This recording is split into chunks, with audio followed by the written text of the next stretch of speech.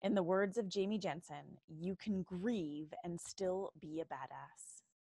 If you're tired of feeling like you have to show up a certain way for your brand and audience, despite what you may be going through, this episode is definitely for you.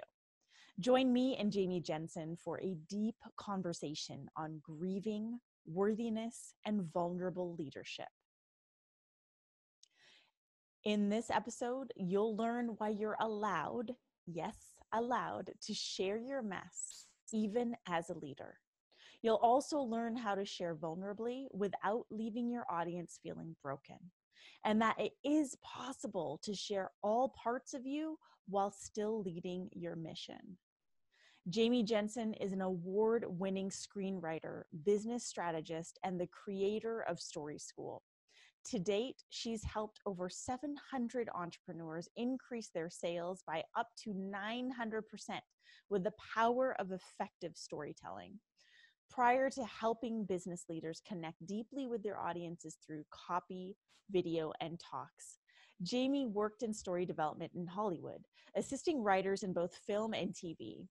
Jamie is the co-director and executive producer of the feature film Hannah Has a Hoe Phase, which won her the Best Feature Writer at the La Femme Film Festival in 2013.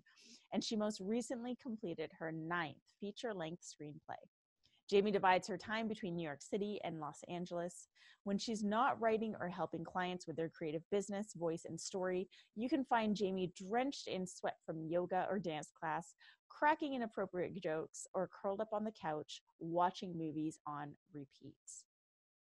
This episode is a little different than the other episodes I've aired, and I really, really hope you enjoy it.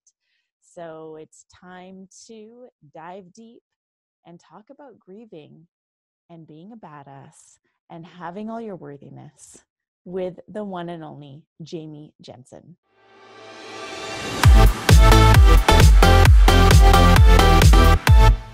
Hey, thought leaders, I am back with one of my dear sisters whom I love, Jamie Jensen. Welcome to today's Thought Leaders. Super excited to have you. Thank you for having me, Ruby. I'm excited to be here today. Yeah, can we just take a deep breath? Yeah, I just messaged you a few days ago asking if you want to reschedule because you've been going through something really real. And we're going to touch on that. And we're also going to talk about the entrepreneurial journey and the mess and worthiness. So this is going to be a really deep dive, juicy topic for our listeners. But Jamie, why don't you fill us in a little bit about what's been going on and why you really want to talk about mess and worthiness today? Yeah. First of all, I just want to say that I have like full body chills. Me too. Me, like literally goosebumps. Yep. Everywhere on the arms, which is always like spirit's way of showing us that we're on the right track and taking the right leaps. What's been going on is my ex-boyfriend, who was really one of my best friends and like a dear friend of mine, even though we had broken up, we were separated for maybe 4 or 5 months. He passed away about 10, 11 days ago from cancer. And he was really only diagnosed with cancer like 7, 8 weeks ago. So it all has happened very fucking fast, like completely unexpected, completely blindsided. It's just been complete insanity.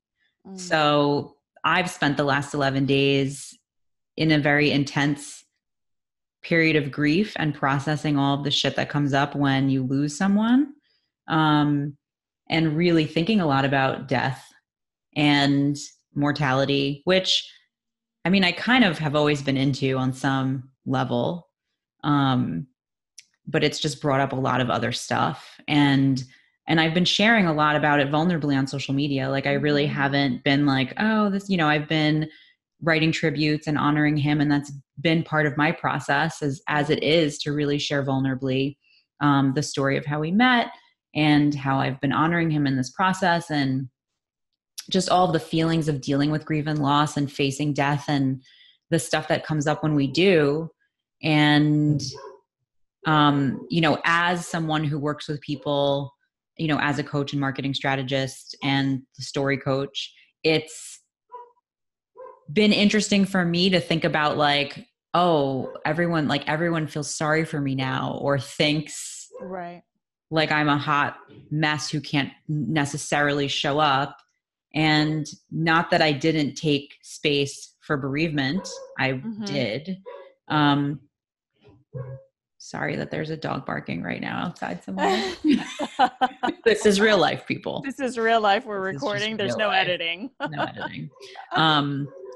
Not that I didn't take space for bereavement and all that, but you know, at some point you have to put one foot in front of the other and keep moving forward, even when dealing with grief and loss. And in the messiness of that, it's easy to say, oh, well, there's things that I can't show up for in my business, or there's things that I can't do, or there's like, I just can't, because I can't right now because I'm grieving. I can't right now because I'm a mess. I can't right now because insert reason here.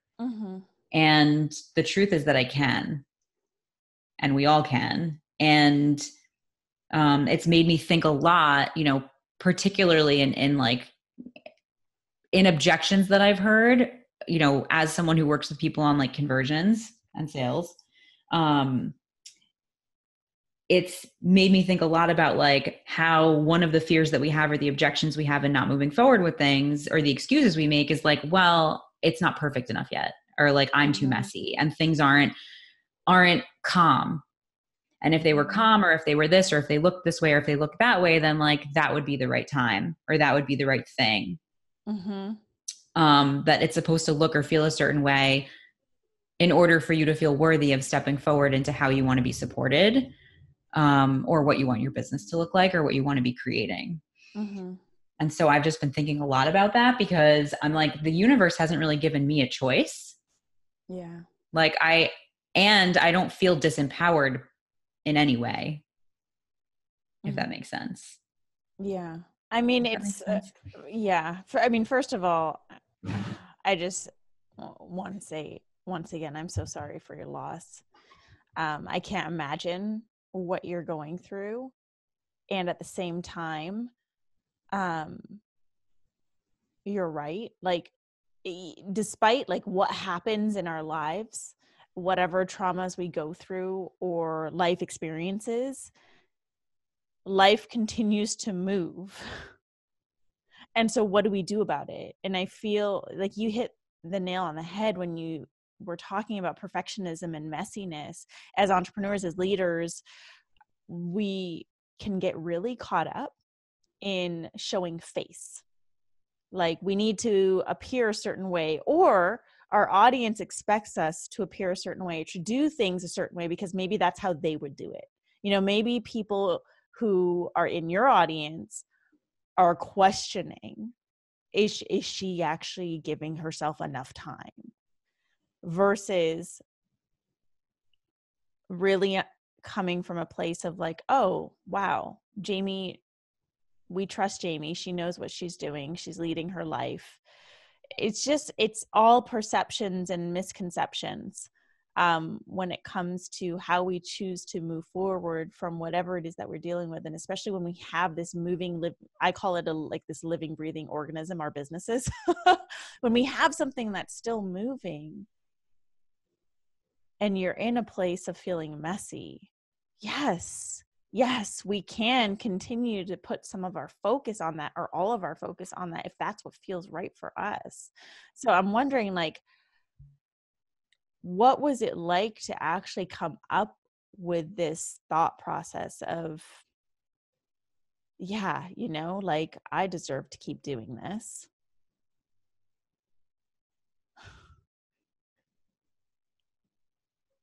I'm just thinking about how to answer that, because I don't really have an answer. Right. You're like, it just something I did. I mean, I think it always comes down to worthiness. And the truth is, like, a lot of the grieving process, and particularly in this case with this loss and the tragedy of it, like, there's a lot of guilt. There's a lot of guilt. Everyone around My ex's name is Robert. Everyone who loves Robert, everyone who's around him, I haven't had a conversation with one person going through this who isn't like, was there more we could have done? Could we have caught this sooner? Could we have helped him? Should I have been here? Should I have been there? Should I have said something differently? Should I have had a different conversation? Like literally recounting every moment leading up to his death, questioning if they did good enough, if they did enough. And that's the enoughness wound, you know? And the truth is like, it doesn't matter because we can't go back in time. So like, even if there's something more that could have been done, even if there's something that could have been changed, the situation unfolded as it unfolded.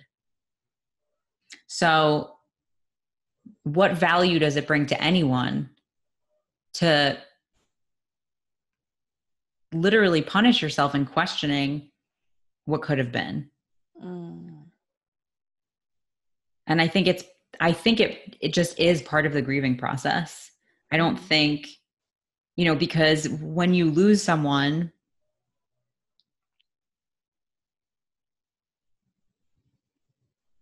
especially when it's sudden, which in this case it was and wasn't, you come up against this. I would have spent more time with them had I known my time was limited. Right. And like all of our time is limited in this lifetime, right? In this lifetime on this planet at this moment with what we're doing right now, like, okay, you know, time is not real and it's also limited, right? So,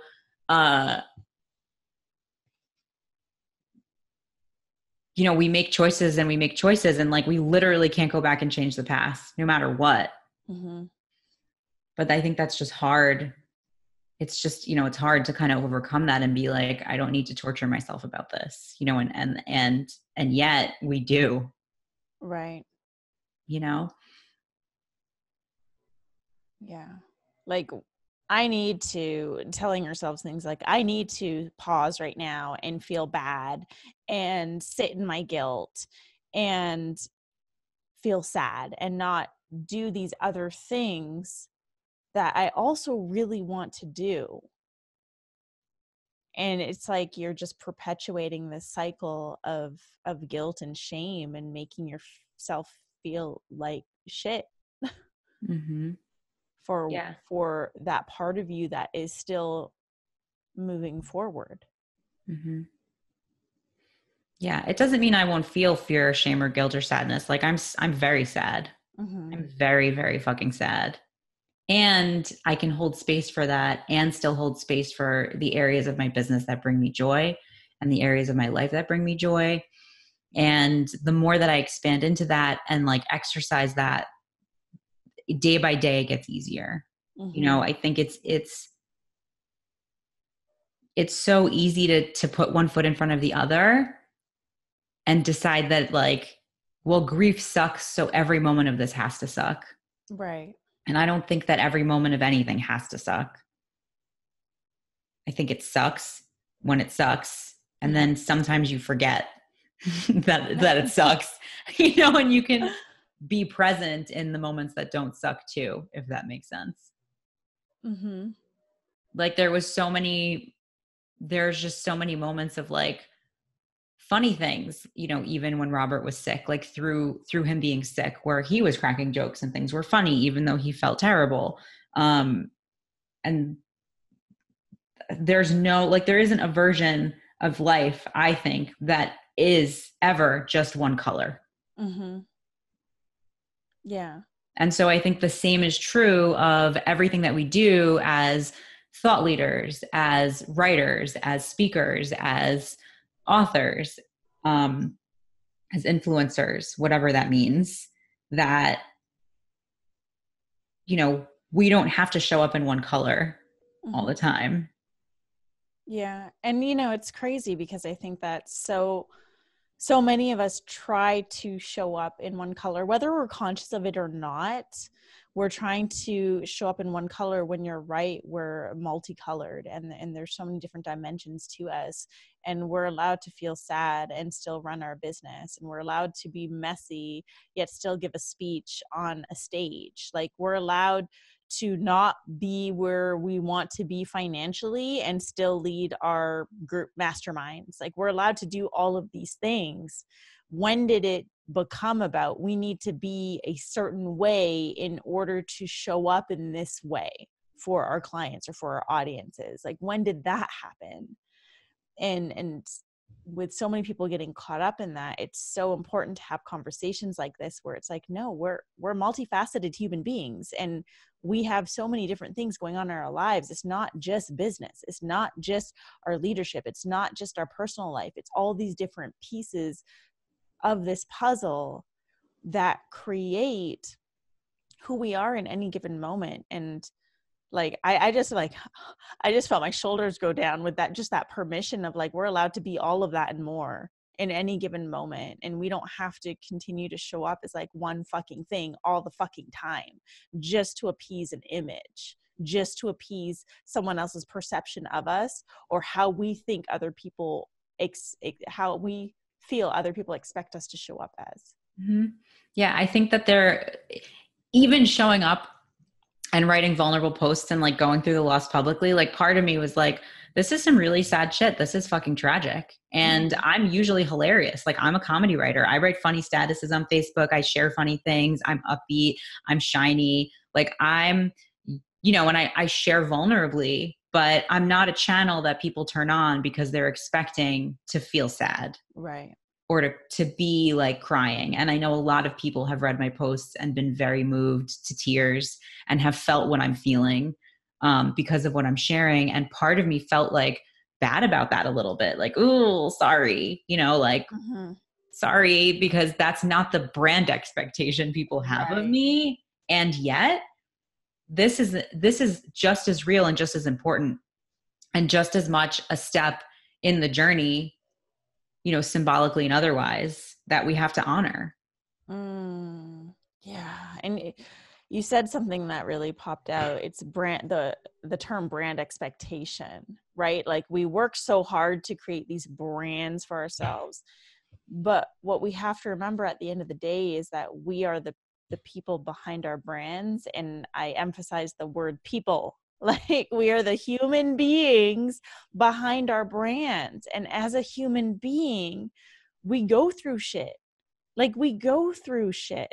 I can't tell you how many of, other entrepreneurs that I know and have had personal conversations with, and they're going through some deep shit too. And yet they continue to show up in a certain way to fit this brand expectation, because they feel like they need to. And I really honestly believe that what you're demonstrating and what you're speaking of right now is this new way of being able to show up for your mission and for your business. And it's like, I'm just going to term it the real way. Like, it's the real way. Put the trademark, baby. Let's do this. Way. Like, just being fucking real and understanding too that your audience is also a collective of other human beings who are also going through their human experiences. So are we not all entitled to go through what we're fucking going through, and to use social media and any other outlet or platform in a way that really feels good for us in that moment of whether you're grieving or going through shit or going through something, whatever it is? Like, are we not allowed to do this? I think it's also it's as you're saying this, what I'm realizing too is, realizing as I'm choking myself with a headphone thing.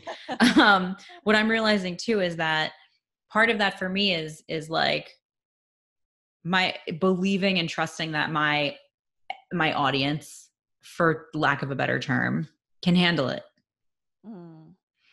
Like, you could, like, not treating them so preciously, that like, oh, they can laugh at something funny I write, but like they can't handle it when shit gets real. Or, Right. that there's this piece of like, will they reject me because I am bringing up uncomfortable shit in them? Mm. And it doesn't fucking matter. Like, ultimately, it doesn't matter, because we don't gain anything by being less of who we are. Right. I love that. We don't gain anything by being less than who we are. Yeah, we don't. We don't. And yet we see people doing it all the time, and I'm sure there are some of our listeners who feel like they're doing it too, and trying to be less of, or not be so much of something, or not be too much of something. And at the end of the day, again, like, we're all human beings going through a very human process. And if there's anything that I have learned through just my experience with my past, like, social media marketing company, and now doing the work that I do with leaders and influencers, is that social media is a place for us to really express ourselves, period. Like, there are no lines that we need to abide by, other than Facebook's rules and Instagram rules. But there's no one has told us like how you should be using this, and we're allowed to show up however the fuck we want to show up on our social media. We're allowed to be silly one day and then be sad the next day. And after all, when you're building a brand that is very much a personal brand, with one person behind it, this is really ultimately how you create a deeper connection with your audience, is by showing up real, versus showing up the real way, versus trying to fulfill the brand expectation. I mean, sure, I'm sure there's gonna be people that are rubbed the wrong way, and I'm sure there's people who are like, oh, I can't handle this shit. Cool, they can leave. But why should that determine how you show up? They shouldn't. It shouldn't. No. It shouldn't. And yet people get caught up in the mind fuckery of all this. Mm-hmm. They're like, oh, I'm not perfect enough. I'm not in the mood. I can't be this. I can't be that. I'm not this enough. I'm not that enough. Just be. Right. Yeah. Just be, and be in your mess. And I think people, especially when you're trying to position yourself as a leader, an expert in your field, there's this idea that it has to be perfect. And I feel like this is really the old school way of doing things, like our parents. You get the degree, you do the thing, and then you get the job, and then you have to show up a certain way. And it's like, but the rules are so bendy now. Like, there's no rules anymore. And we're allowed to show up however the fuck we want to show up. And in fact, we can create that expectation within our audience too. Like, this is my space. This Instagram account is my Instagram account. This is my world. It's my world. You opted in. Welcome. My world, my rules. Right. Yep. And it's, we don't have to conform, and we're allowed to be messy and imperfect, and yet still be seen as experts, and still be seen as leaders. Like, I'm not sure if you've gotten this at all, but I'm positive that there are people out there who have probably amplified how much they respect you because of the way you've been showing up. I would say that's probably true. Yeah, I'm one of them. just FYI. Right? Thanks, Ruby. I mean, because it takes, as much as it's like a freedom thing, like I get to just be me. I'm free. This is how I'm feeling. It can also take a lot of courage to show up in that way, when like, hey, I've taken all this time to build this audience, to build this brand, to build this, quote unquote brand expectation. And now I'm going to show up in a totally fucking different way. That takes courage, but it can take courage to honor what we need. Thank you. You're welcome. It's funny because, and I think this might be like the innate storyteller in me or like the story nerd in me. If I look back in time and I think about my content and how I've shown up and how that's transformed or evolved over the years of being online, I would say that I have a pattern of like sharing the mess and then sharing the beauty that is born from it. You know, when I initially shut down my copywriting agency, it was terrible. And I called it a breakup. I was like, this is a breakup. This is, you know, because emotionally that's what it was for me. Like I felt like a hot mess. And I knew that what I was moving into was correct. And it didn't make the process any less messy or difficult or trying emotionally. And not that you can really compare the experience of that, the experience of it, of actual loss of a loved one. However, from an emotional perspective and from a storytelling perspective, death is death and lots of things are death. And so much of what we avoid is we're afraid of death. So, you know, we're afraid of death literally, we're afraid of death figuratively, we're afraid of death metaphorically, emotionally, right? Like we do so many things to avoid this experience. And yet so much can be born from it. There really isn't death without rebirth. Like it doesn't happen. It just doesn't look, you know, I would give almost anything to have Robert back. You know what I mean? Yeah. And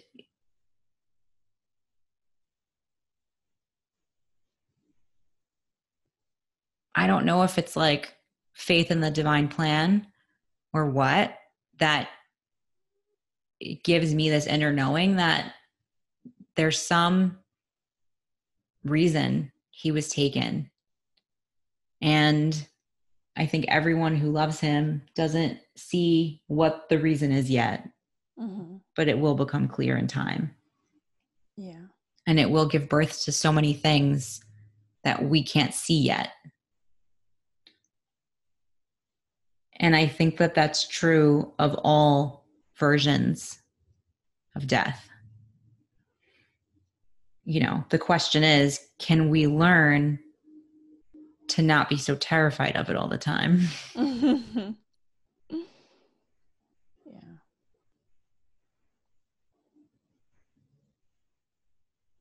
Or does the fear somehow serve a purpose?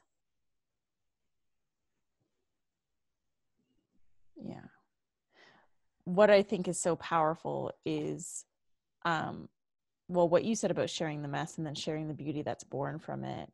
Because this is a question that I get so often, right? Is like, how vulnerable is too vulnerable? And I always like to reframe that, because like the actual definition of vulnerability is like putting yourself in danger. It's like a hedgehog laying down on his back and having the belly up and it's like, poke me. I like to reframe it to like, how real can you be? Like, how real can you be? And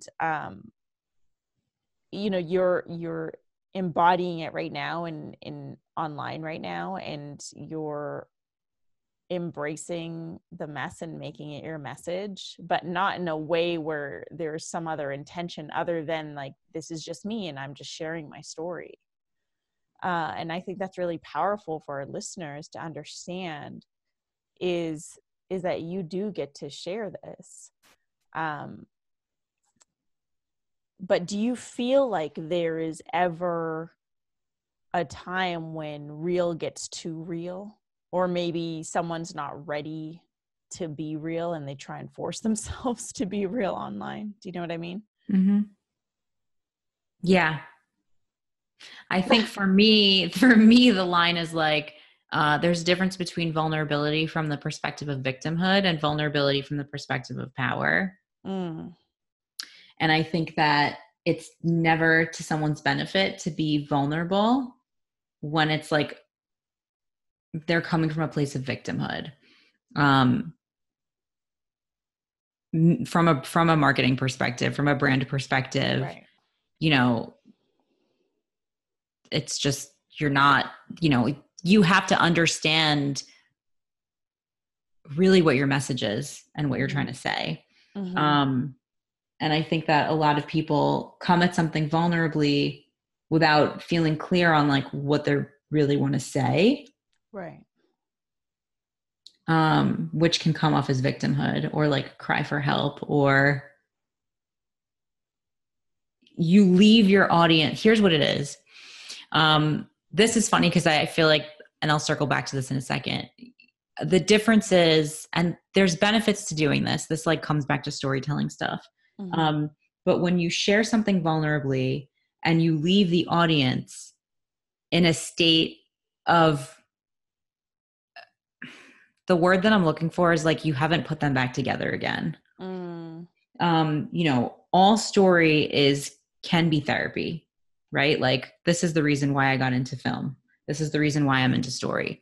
It is catharsis. Like, it creates catharsis. It allows for us to feel emotions we wouldn't otherwise feel, to process things we wouldn't otherwise process. And by creating an ending or creating a message or creating a final thought or takeaway or whatever, you're leaving the audience on a particular emotional note where they get to put things back together in a certain way, right? The same way that when you're writing an article, you get to decide like what the actual thought process behind your argument is. Like, how does one thought lead to the next thought?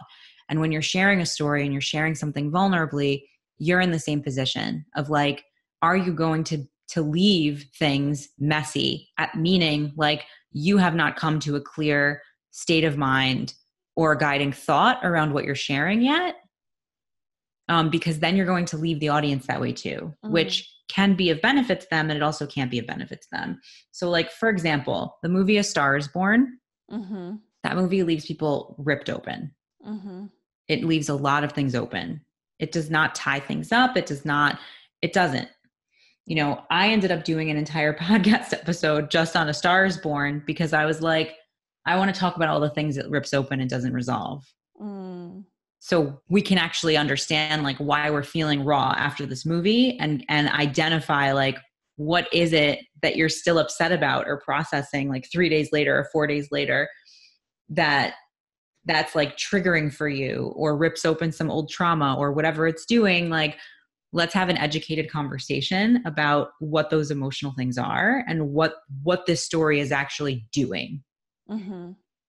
So that you're not just like upset and then you like move on with your life without fully processing what's going on psychologically for you, or like energetically for you, or emotionally for you as a viewer who's experiencing that story on an emotional level. Right. So that's kind of my answer about vulnerability. It's, I think when you're deciding to be a thought leader, the key here is thought. Like, you must be leading with a thought. You must have the guiding thought and understand what that thought is. Like, really, what is the thought that you want to leave your audience with? And so if you cannot lead them to that thought, then like, then you're not ready. Yeah, that's a really great simplified way to put it. Yeah, if you can't lead someone to a specific thought with what you're about to share, then you're not ready.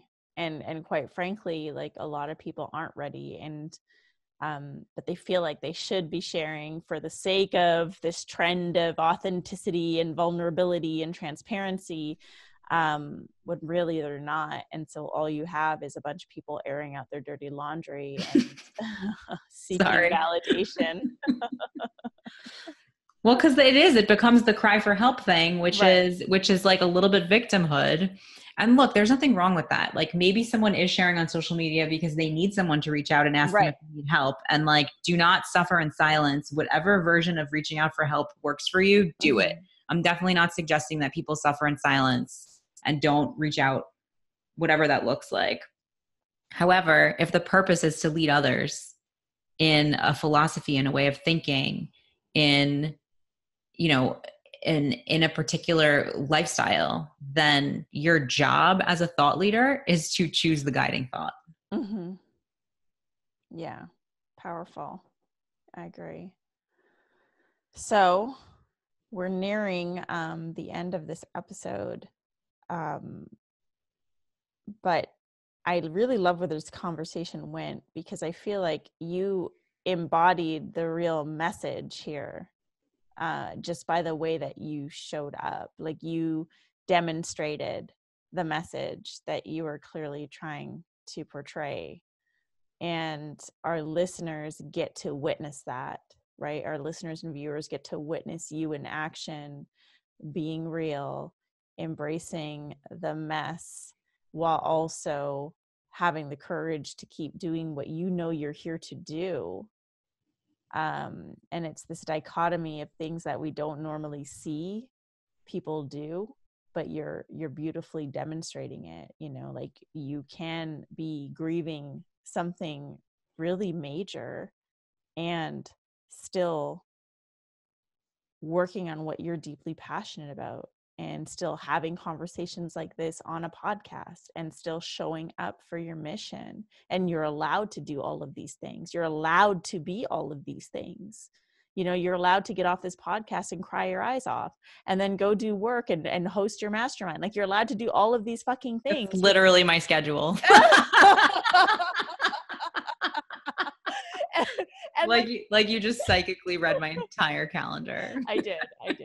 Yeah. And you're allowed to do all these things, and you're allowed to laugh right now. You know, like, you're allowed to do all of these things, and don't let this, like, false sense of let's just keep using it, brand expectation, hold you back from just being who you are. Period. So thank you so much for, like, really demonstrating that for us today. And thank you for holding space for it, and for creating this forum that allows for that. I love you so much. I love you. Jamie, why don't you tell our listeners where they can stalk you online? Yes. They can always find me on Instagram. It's Jamie Lynn Jensen. That's Jensen. I'll have it in the show notes. Of course. Yep. My site is thejamiejensen.com. And I have some messaging templates there that are fun. If anybody's like, what's my brand message? You can grab a template, worksheet thingamajigs. And my podcast is on pause right now, but creatorsmakingmoney.com. It has lots of cool episodes, including the Star is Born one. If anybody has seen that movie and wants to put the pieces back together, put the pieces of their soul back together, you can find that episode there, plus others. But yeah, those would be the best places to, you know, keep listening to my weird, vulnerable, real stuff. Keep listening to you mean? Yeah, you know.